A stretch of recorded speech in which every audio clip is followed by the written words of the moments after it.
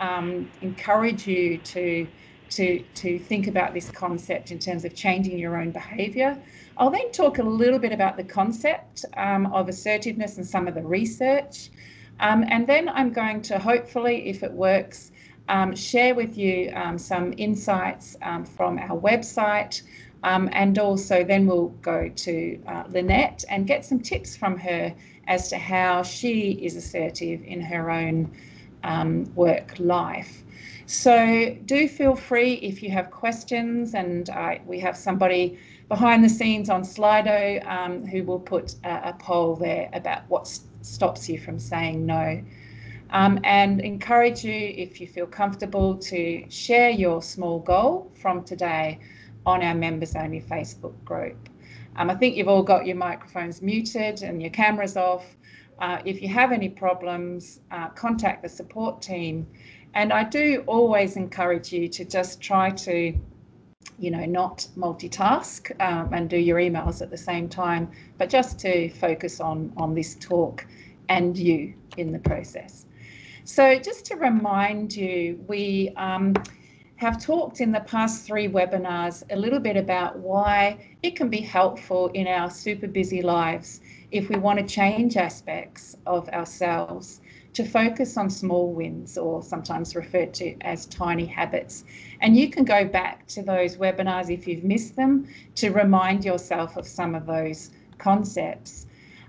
What I wanted to do really was just share a small goal that I set many years ago around this topic of assertiveness.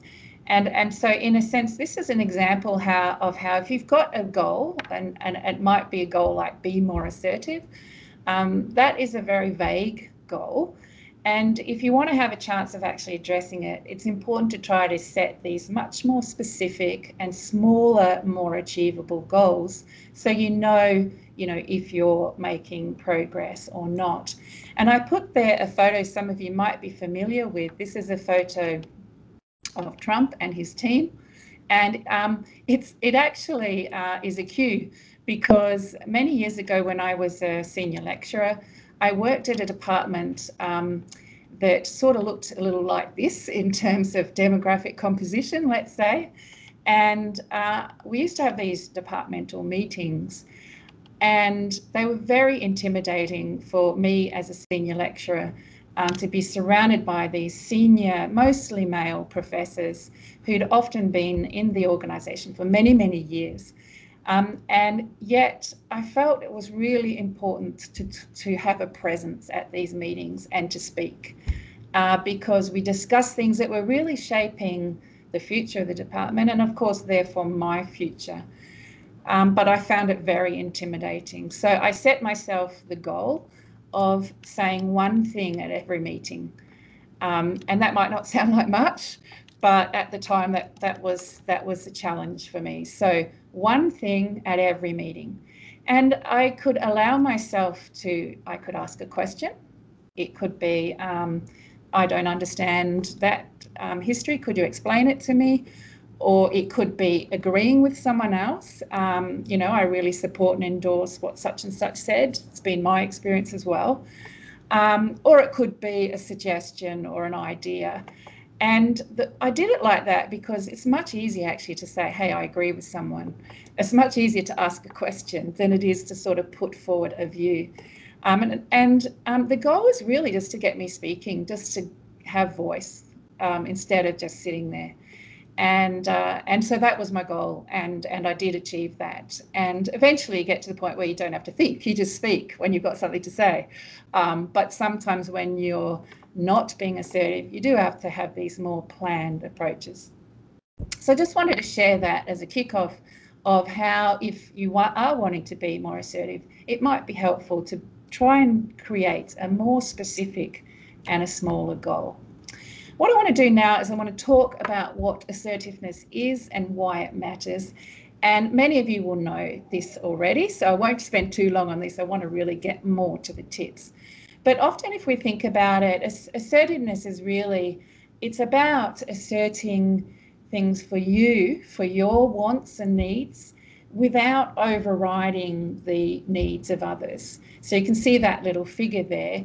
If you are ignoring your own needs and your own wants, and not putting them forward through a lack of assertiveness and letting other people's needs dominate, that's sort of what we often refer to as being quite passive.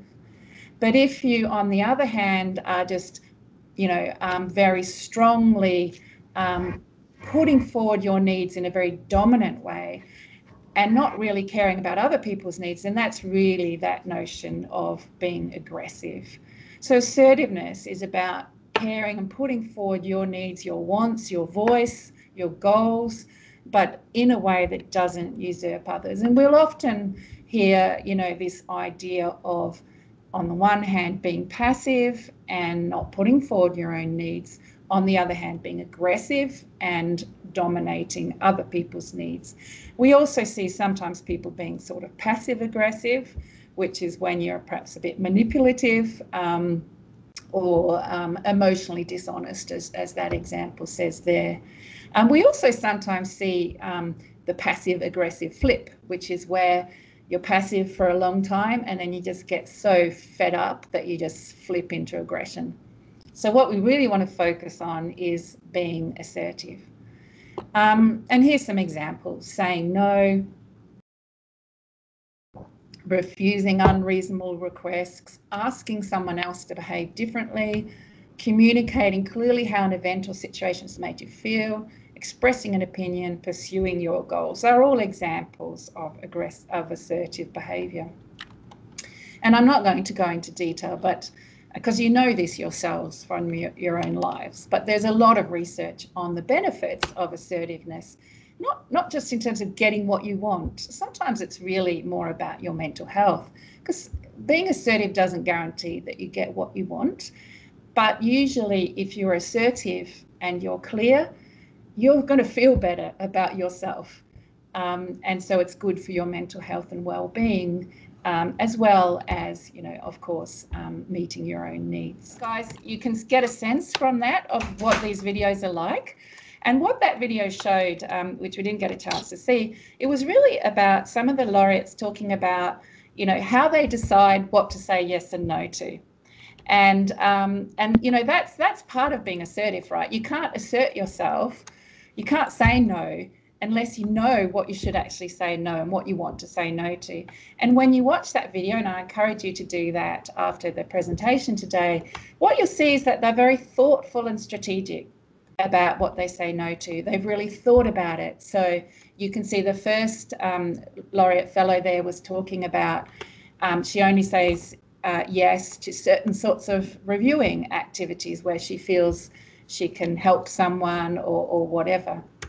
And so I think a very important first step, and I think Lynette's going to pick up on this a little bit later, is, knowing, having some thought, some reflection around what it is you should say yes and no to. And really happy to take some more questions about that as we go through. So that's the first step, is knowing what you want and knowing what your needs are. And then, of course, once you figure that out, you've got to then think about how to assert yourself. And if you were, if you're as old as me, you would have been around when there used to be this thing called assertiveness training, which strangely seems not to be very popular anymore. But the classic sorts of tips that you would get from assertiveness training would be, first of all, just being very clear and direct in your communication. And there's some examples there. I think what you've done is good, but I would like to see more of. So often when we talk, we have, well, possibly, maybe, sorry, oh, I'm not sure if I should say this. We have all these qualifiers and things that make our communication very indirect. And that then sounds like we don't really know what we want to say. And that can detract from you expressing what really matters to you. So being clear and direct and talking about what you think and what you want. So using I is important. Another classic would be to, if there's something that is, upsetting you or causing you problems, again, this is difficult to talk to people about. But one very powerful technique is to just describe how another person's behaviour affects the way you feel. So, for example, when you raise your voice, it makes me scared. I would like you to speak softly. So when you do this, this is what happens, and then what I would like you to change. So when you don't tell me what you are feeling, I feel confused. I would like you to explain to me what you are feeling. And that sounds so simple, but it's remarkably hard to do, but a really powerful habit. And I would slightly tweak the way they say that. I would say, when you raise your voice, I feel scared, rather than when you raise your voice, it makes me scared, because that's, to me, a little bit passive still. When you raise your voice, I feel scared. I would like you to speak more softly. And then another classic tip is this broken record technique. And one of the things that happens with assertiveness is we say what we want nicely and clearly, and then someone comes back with some argument or some explanation, and we back down straight away. And the broken record technique, it's just about, well, we don't even have records anymore, but that is just about, repeating what you would want. Yeah, I would like a refund. And then blah, blah, blah, blah. Yes, but I would still like a refund. I've heard what you said, but I still want a refund. Now, so those are the classic tips that you'll often get, and I'm sure many of you are familiar with them, about how to be assertive. But what I really want to focus my comments on next is the, except I can't seem to go forward. Oh, yes, I can. I really want to focus on this concept of oops, I've lost my slides. Sorry, Sana, would you mind coming back in? Sorry about that, everyone. I'll just keep talking, because I can do that all day. What happens is, when we are assertive, we sometimes get some sort of penalty as a consequence. And that's really what I want to focus on today. And so we're talking really here now about gender role theory. And there's a whole theory around the fact that women and men, there are stereotypes associated with our behaviour. And these stereotypes really influence what is expected of us as men and women.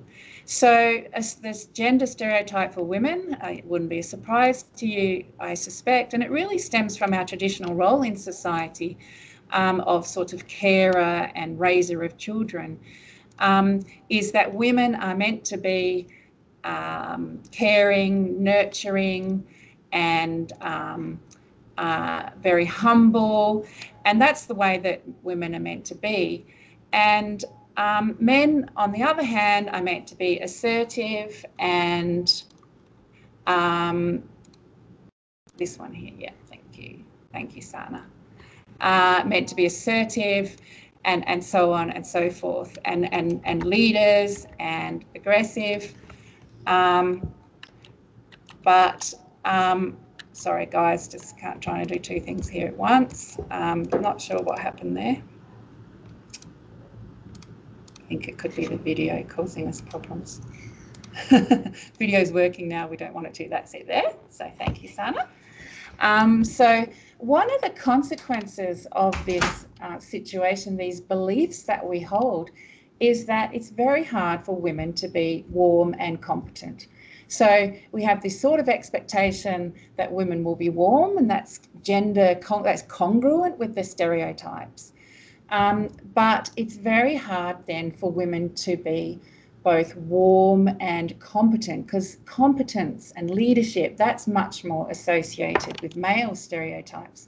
So one of the things that tends to happen, and there's a lot of research on this, is that women tend to be seen as either warm and incompetent. So people might sort of, oh, she's wonderful and caring and nurturing, but she's sort of weak, or cold and competent.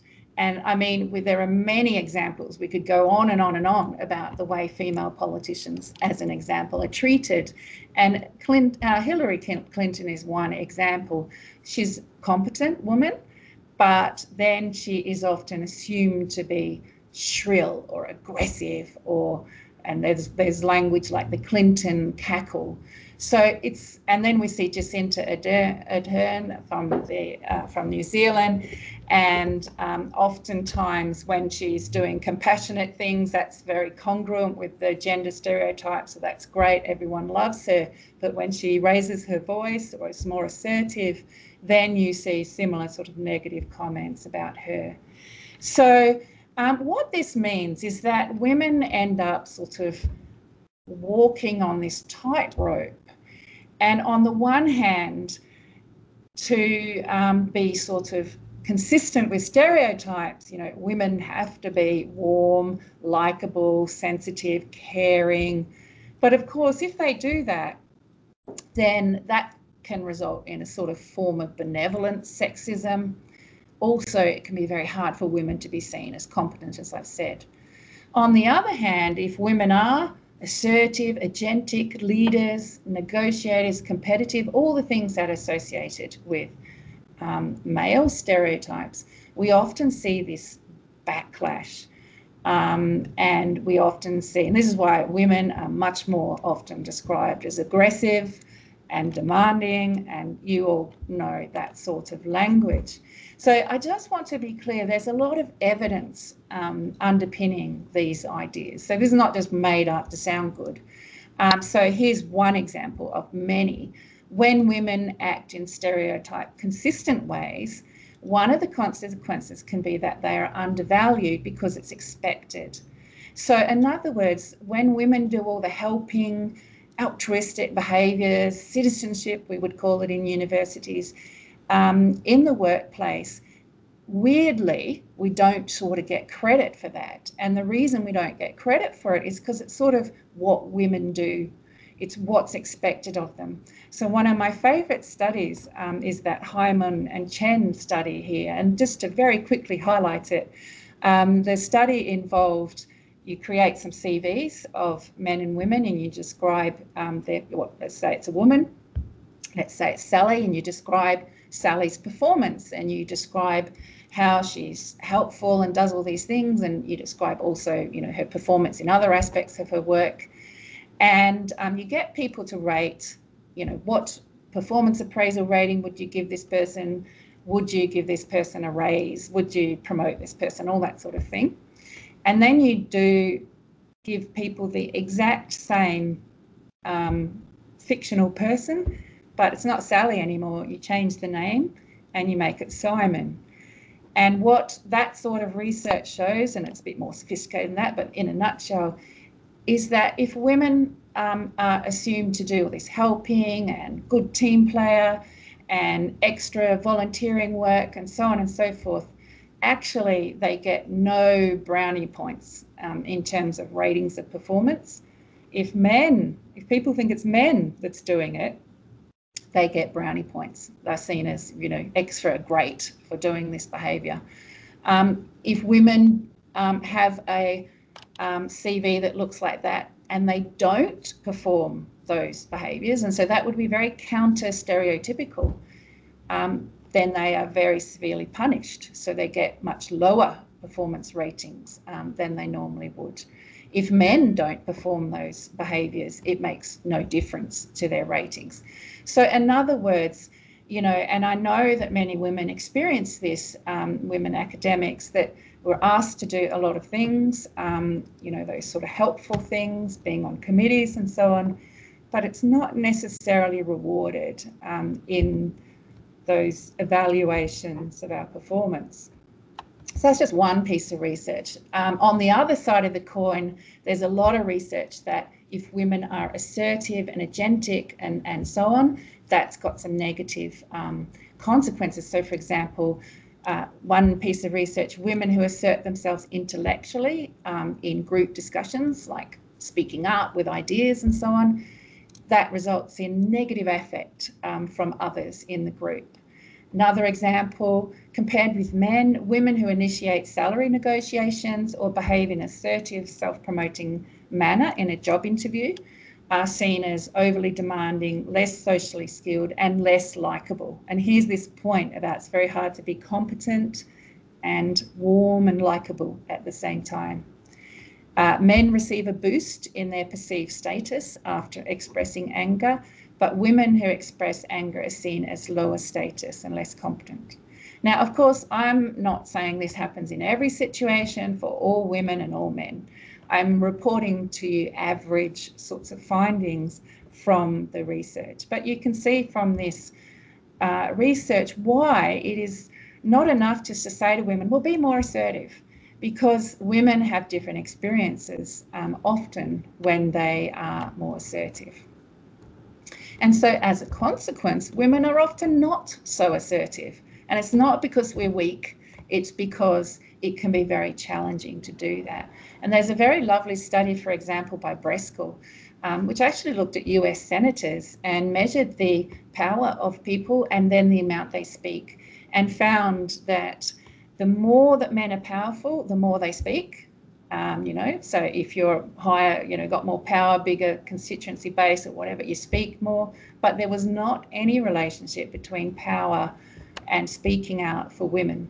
And that's because even if you're a powerful woman, you've learned that it may not be perceived so positively if you're quite dominant in your speech.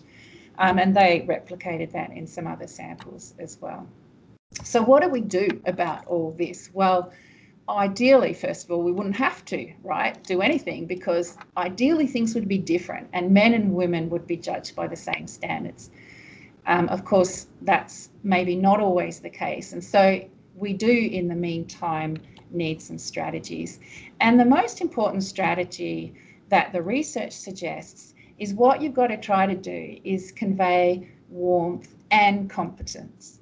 In other words, if you want to avoid some of those backlash things that I've talked about, it's about trying to be assertive and friendly at the same time. So if we look at, first of all, the situation where you maybe, you're called aggressive, or you're concerned that people are thinking you're too aggressive or whatever, here's some tips. So, for example, you might bookend your assertions with friendly greetings. So if it were an email, for example, you can be very friendly and feminine, I'll put that in quotation marks, at the beginning of the email, then you're very assertive, and then you're very friendly at the end of the email. And you can do that in your interactions with people as well. Negotiations, when you're negotiating, try to frame them more as asking. Another suggestion that comes out of the research is that if you're physically dominant and strong, and you're also friendly and communal, in other words, you're competent in your body language, but you're warm in your messaging, some research shows that that actually doesn't tend to have such a backlash as that more dominant speech and things that you might have. So that's about having very clear eye contact, standing tall, taking up space, and so on. But combining that with that friendliness. Another strategy is about being deliberate when you are more masculine, and obviously always putting these in quotation marks because I'm really talking about stereotypes here. So being deliberate about when you're more masculine versus feminine. And so a CEO, for example, said, I'm a warm mother 95% of the time, so that when I need to be tough, I can be. And because anger is seen very negatively in women, using anger sparingly.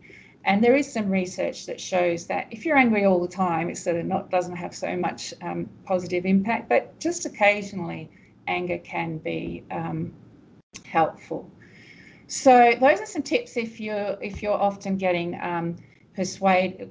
sort of accused of or judged to be sort of too aggressive or dominant and competitive and so on. But here's some research just on that. So there's a meta-analysis, for example, and anyone who's interested, I've put the references there, you can look it up, that this research showed that if you're dominant, that hurts your likability if you're a woman, not so much for men, and also things like your hireability. But dominance expressed explicitly is negative, so that affects women's likability, whereas more implicit forms of dominance, like eye contact, didn't incur this sort of backlash. So you think about, being strong physically, but combining that with those communal messages. And if we go to the other side of the coin, and you're someone who really struggles to be assertive, here's some tips for you. So first of all is, as I've already said, try that very clear, direct language, and be succinct. One of the areas you see people slip into not being as they make a beautiful, strong, assertive statement, and then they keep going, and then it becomes waffly and apologetic. So, say what you want to say and just stop then. Don't keep going. One thing I think works well, and so this is a tip that I do quite a lot, actually, and this is, again, this combination of being assertive, so say no, but also communal. Offer other help instead. So, for example, a classic would be, if you're asked to do a review. Now, this is all automated now, and you're forced to do this, but I always would say, look, I'm sorry, I can't do the review right now. However, I'd suggest such and such as a possible reviewer.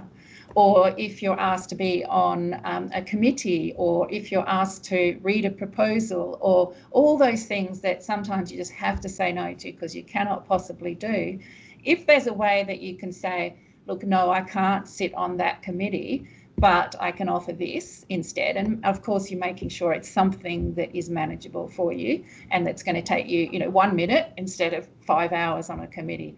I find that is a strategy that works. And I mean, as what you can see is it's sort of what I said before. It's this combination of being assertive, but also communal as well. Another thing is, again, I've mentioned that sometimes a lot of the sort of so-called women's work is then not valued. You want to say no to that. One way to do it, again, is to highlight your competence in doing that. So I'd love to help, but I'm working on a major grant application right now. Joe would be perfect for this. So what you're saying with that is you're saying, I'd like to help, but I'm doing this really important other big thing. And there you're highlighting your competence. So you're, again, sort of being both warm and competent simultaneously. So that's a really important strategy. And this woman called Joan Williams has written a book on this. She calls it gender judo. And it's a practice where you train yourself to behave in a warm, nurturing way with just a sprinkling of Mother Superior. There's an article there if anyone wants to look that up. And here she gives another example with that little picture there. When someone is talking but doesn't stop, you actually could start talking over him, which is quite assertive, possibly a little aggressive. And then, say, I'm sorry, I thought you were finished. So you've done something seen as masculine, interrupting, but in a feminine way.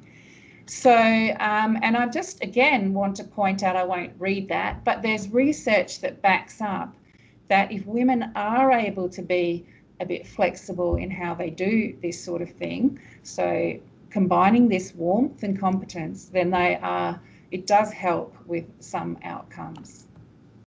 Second set of tips, and I'm nearly done here, is to frame your assertive message. So research shows that 2 frames help. One is just being very clear about what you're doing.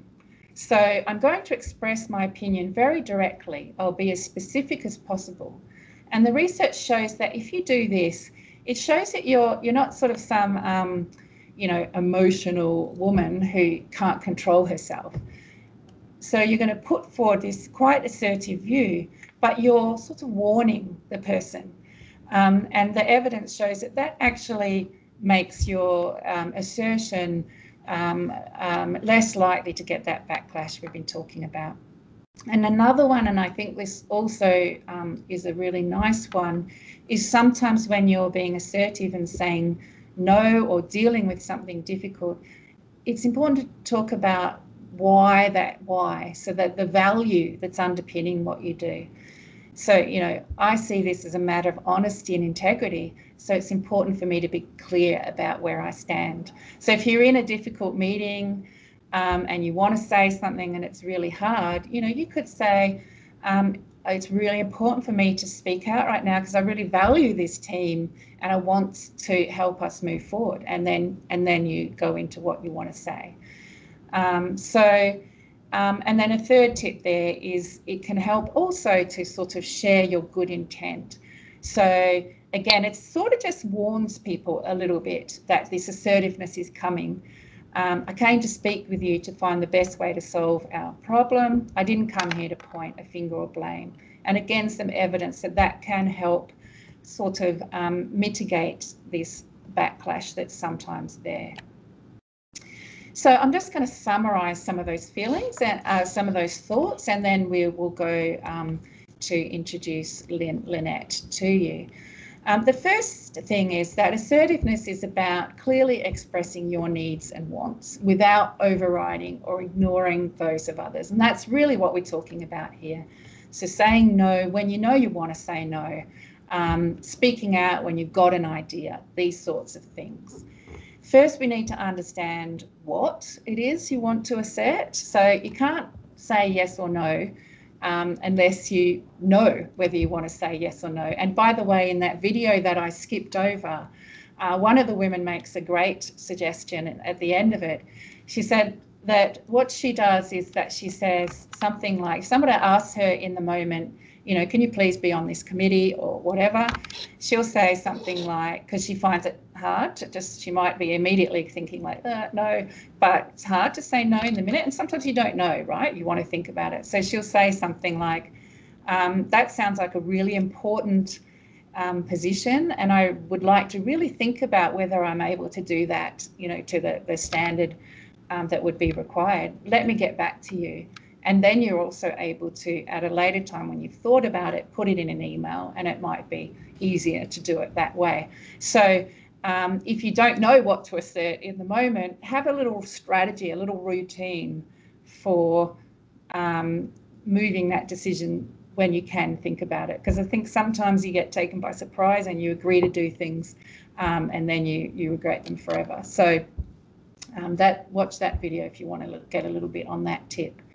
When you know what you want to do, what you want to say no to, what you want to say yes to, then we've got to think about how to be assertive. And all the guidance in the assertiveness literature is about being clear and direct. But there is an assertiveness penalty because women are meant to be warm and friendly and caring, and they're not really meant to be assertive and strong leaders. And I say that all in inverted commas.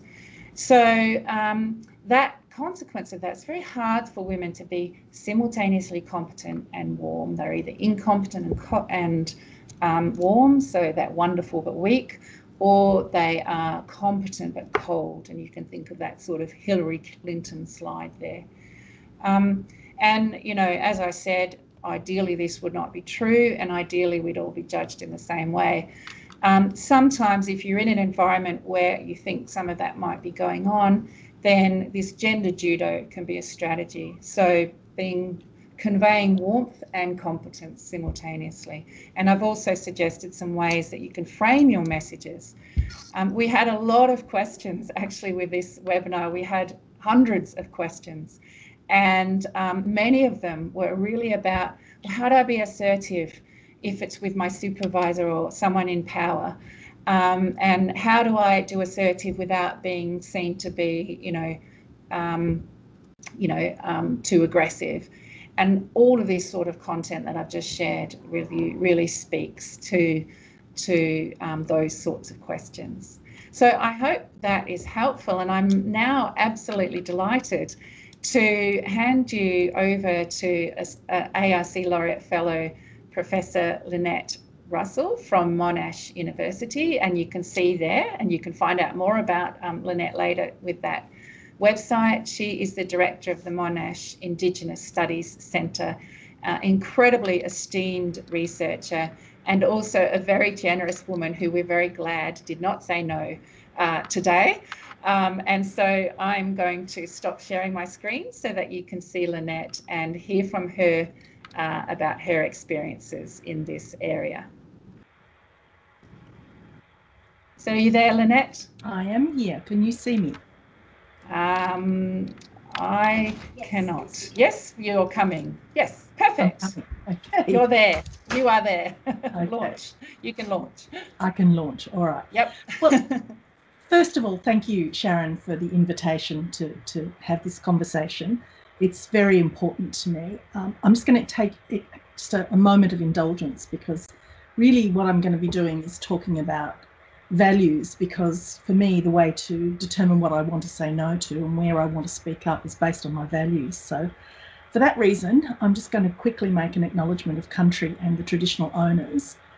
Melbourne is a modern city, as you might know, but beneath the kilometres of coaxial cable and broadband, tons of concrete, mountains of steel, every footfall I take is Aboriginal land. There were once dreaming tracks, but now there are tram tracks and bike lanes, walking paths and roads. But for 3,000 generations, mother to son, father to daughter, we lived here, we thrived and we survived, watched the sea level rise to create Port Phillip Bay, saw the Birrarung Yarra River flood and then retreat. This is a connection that's never been broken. It's been tested at times, but never broken. And it's to those ancestors that I acknowledge, but also I respect and am guided by. It's to those that I try and listen, and those are the values at the core of everything I do. So when I'm saying what I think, what I'm going to say yes to and what I'm going to speak up on, these are opinions, very much opinions that are formed from my experience. My experience is such that I've worked for at least 25, close to 30 years in the university sector. But prior to that, I ran a cultural heritage business with my husband, and even before that, I worked in the public service. I think the key thing in all of this is knowing yourself. You need to understand who you are. I'm a people pleaser. That's not a very helpful thing to be when you need to say no quite often. So I've had to really work at knowing who I am, what my values are, and make sure that everything I do is values driven. I was also the only female voice for a very long time in the arts faculty executive. I'm very pleased to say now it's in fact almost entirely the reverse. But I can remember the very first time I needed to speak up, and I was so anxious and so nervous that my voice began to crack and break. And I have this very distinct, clear memory that I never wanted to experience that again. So building confidence is the key thing for me. If I have to go into a meeting that I'm anxious about, I do what I call my Wonder Woman. I stand in the bathroom with my hands on my hips and I take lots of really deep breaths, to the point where I even start to feel a little lightheaded, because really what it's doing is centering me and making me remember, what are my core values? Why am I here? I also have other little tricks I might share with you. I have 3 little silver rings on this hand, which I had engraved with the word detach, because sometimes I feel so attached to an idea, so attached to the institutional, so attached to what's going on, that I'm not being very sensible. Just to remind myself, sometimes I need to detach. And it's important to differentiate between you as a person with values and your work, because sometimes what you think is a criticism of you is a critique of your work. The key thing in deciding what you want to say no to and when to speak up is setting your priorities. Set them regularly and revisit them often. These are internal and external. I think academia is a funny thing, because in lots of ways the whole idea of work-life balance and all the rest is a kind of weird experience for us, because we do live for what we do often. I also live with another academic, so it's a very, it's a household where we often are having these sorts of conversations about the latest email that came in over breakfast. But it's important, really, really important to set those priorities. If you want to be promoted, for example, you need to know what is required of you to be promoted. That's an obvious example, but there's lots and lots of other things. If you want a book contract, you need to understand how to go about getting a book contract. We are actually trained out of self-knowledge in the academy, and we're particularly trained out of it doing our PhDs. We become dependent on the authorial voice and the authoritarian voice of others. That's why we cite them. That's why we refer to them. We have to remind ourselves that we are experts, one, in our field, but also we are the experts on ourselves. Don't rush.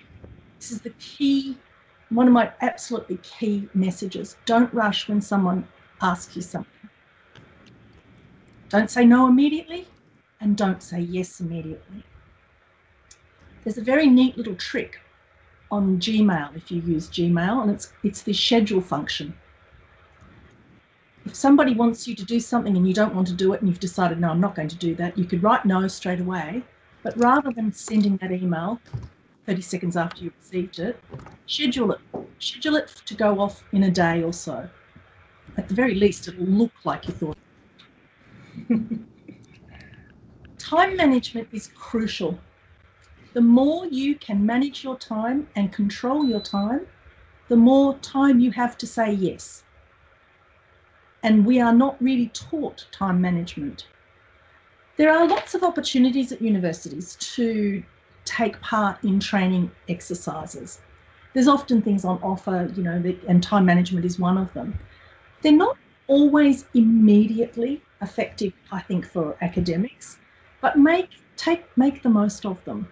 There are other resources that I use a lot too. Certainly the Professor is In, which is a website, an American website, which I really highly recommend.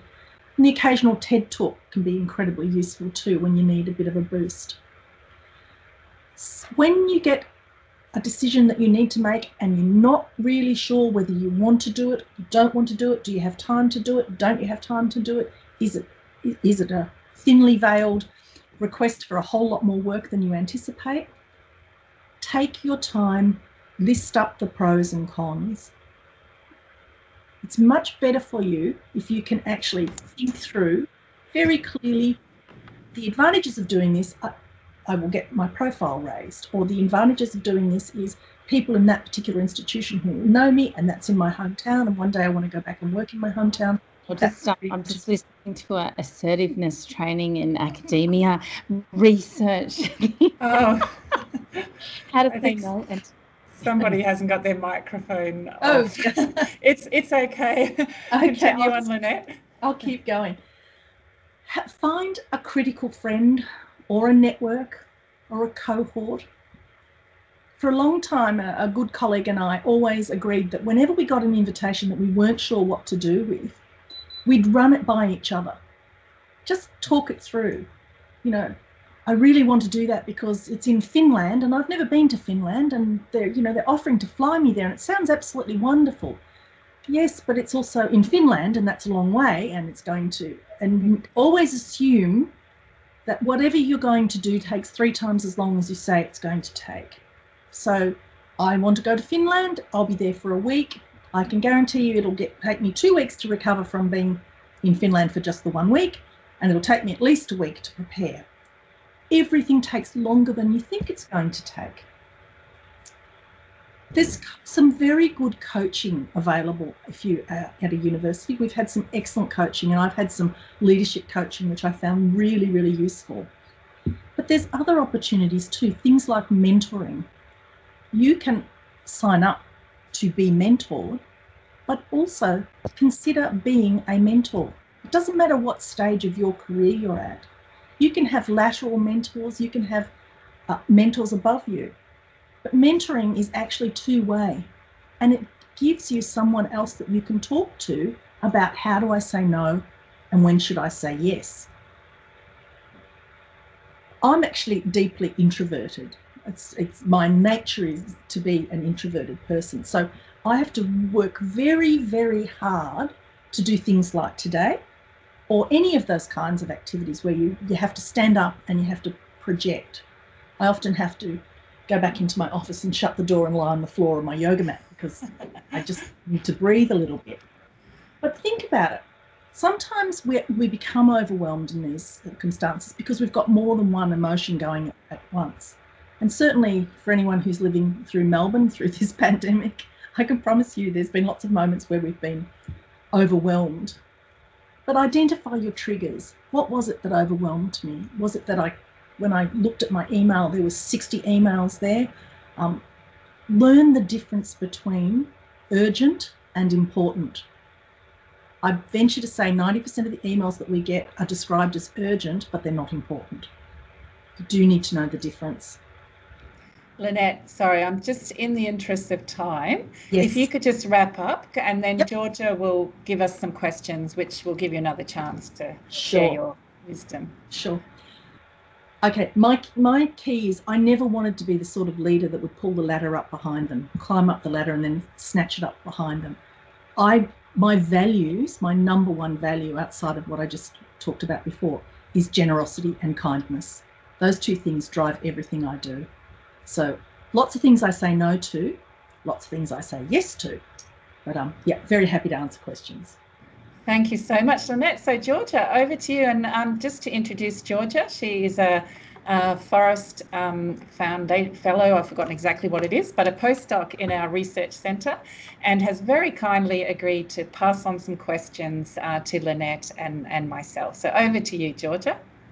Sure. I think, as you said, we're conscious of time, so I'll keep, I think there are kind of two main questions and comments and ideas that perhaps the first that's more relevant to you, Lynette, and perhaps the second that's more relevant to you, Sharon, but obviously pop in when you want to.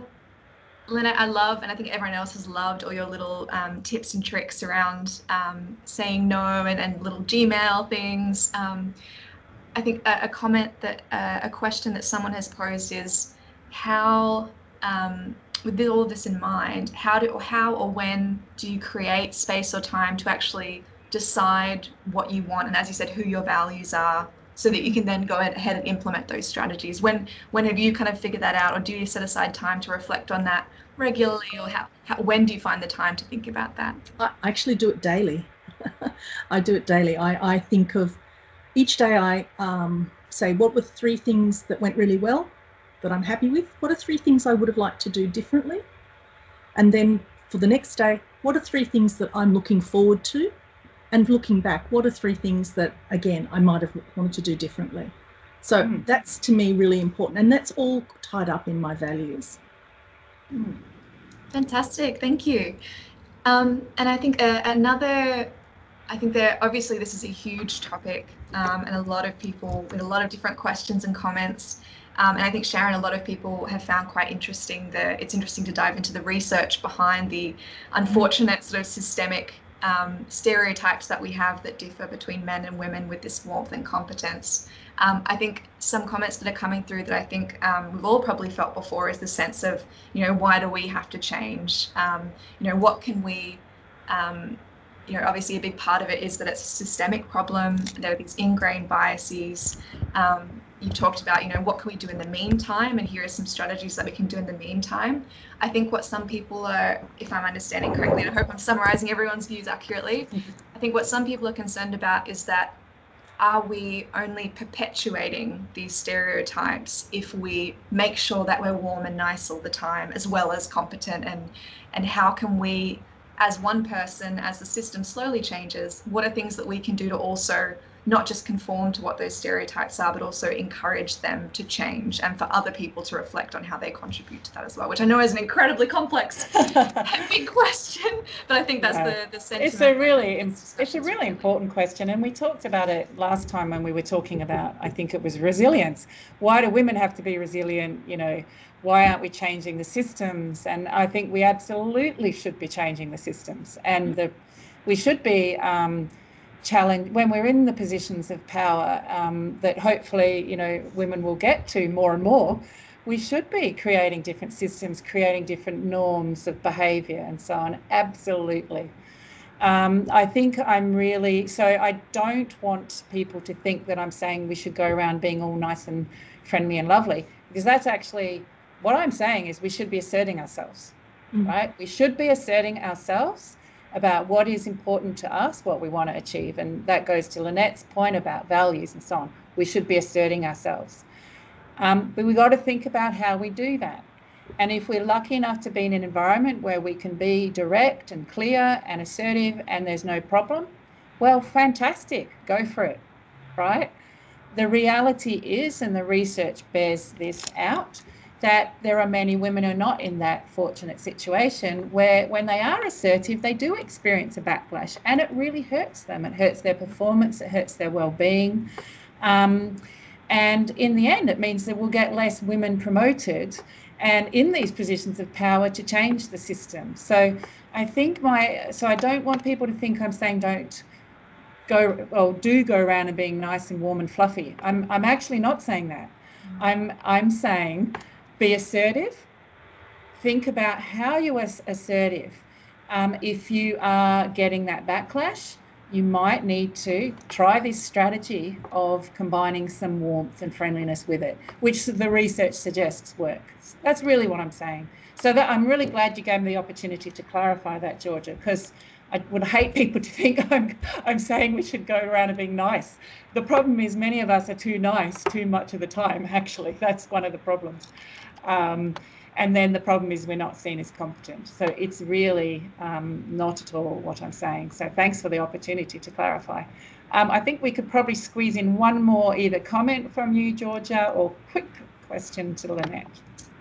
Yeah, I think perhaps a comment or questions and ideas that have come up that maybe flow from exactly what you've just said and the clarification that you've just made, Sharon, is in addition to these behaviours that we can enact around assertiveness and kind of accommodating for the unfortunate consequences that might come from that, do you have any ideas, or perhaps either through the work that you do or through the evidence, of how we can then involve or make organisations more accountable around the systems that they have, either in universities or in workplaces more broadly, that might be perpetuating these sorts of inequalities around assertiveness and speaking up?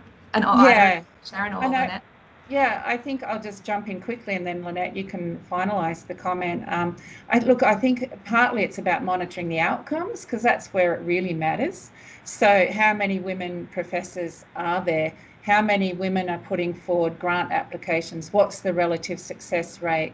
How many women are on committees relative to men? I think really understanding what the outcomes, and by the way, I'm not suggesting more women should be on committees. Actually, usually the opposite occurs, where women get put on there as a token woman.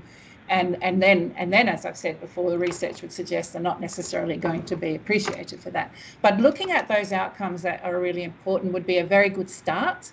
And then I think you can also backtrack from that if there are issues to look at the behaviours, the leadership, the workloads. What's the workload for men and women? We know from research that women tend to be more often on short-term contracts. They tend to have higher teaching loads. So we should also be delving not just into the outcomes, but the things that influence those outcomes. And then of course we can look at things like leadership development and this sorts of webinar type thing for women as well. But it's absolutely about doing all of those things. And the point of this series is for people to reflect on what they themselves can do. And my hope is that means we get many more women in positions of power and influence, so that we can really change some of this stuff, and then we wouldn't have need for webinars like this anymore. So Lynette, I don't know if you want to just share one final comment, and I'm just going to share my screen at the same time that you do. Sure. I think the key thing for me is that when women are in positions of power, they need to be proactive and supporting other women and promoting other women and promoting the issues that affect women. And of course, in my case, I'm also interested in people doing the same thing for Indigenous people. So it's terribly important that we don't pull the ladder up behind us. That's crucially important. We've got to be there for each other, because that's the only change we're going to be able to make. Thanks, Lynette. I think that's a beautiful note to conclude on. And I really loved your tip about, if you're not sure, should you say yes or no? You know, talking to people and talking to other women and getting other people's insights. And I think you're absolutely right. One of the best things we can do is support the other women around us. And that is part of the purpose of this webinar. So I hope you have all enjoyed it. We're out of time. Sorry, we had a few technical difficulties, but all of our webinars are recorded. We've got some other webinars on other topics that you can access there on the website. And I would just like to conclude by acknowledging the wonderful women that are behind this project that go well beyond myself. Thank you so much to you, particularly Sana, Isabel and Georgia today. And of course, thank you so much, Lynette, for your wonderful insights. We really appreciate them. And I hope to see many of you, the people who've come today. Thank you to you for coming and giving up your time. Think about your small goal that you might have from today, and very much hope to see you for our next webinar, which we'll be advertising soon. So thank you, everybody. And that's it for today. Oops, I might just leave that up. So that's terrific. So Lynette, thank you.